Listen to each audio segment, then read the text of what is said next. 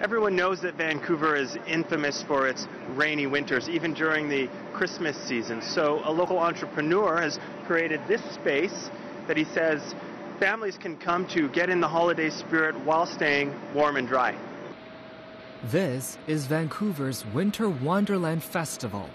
The organizer, a young Chinese-Canadian entrepreneur, is billing it as the warmest Christmas festival you'll find and the largest of its kind in Canada. We're expecting over 100,000 people, and online tickets already, we're looking at more than 25,000 tickets, so definitely going to be a lot of people showing up and whatnot. The festival begins on Friday and will run for 10 days, giving families a place to taste the Christmas season. Lee says sometimes the joy of Christmas can get lost in the hustle and bustle of the season for Canadians.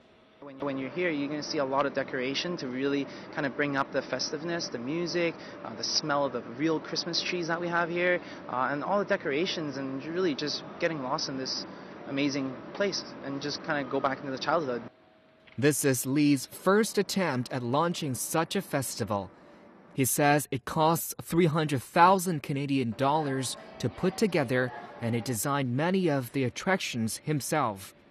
He says he hopes his winter wonderland will give people a sense that Christmas is more than just about shopping.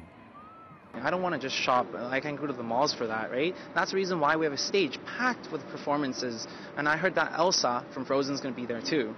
And with all these custom slide and custom snow globe that you can actually walk inside, more than 20 carnival games. So really, this is just a place for people to experience Christmas and to really take the holiday in.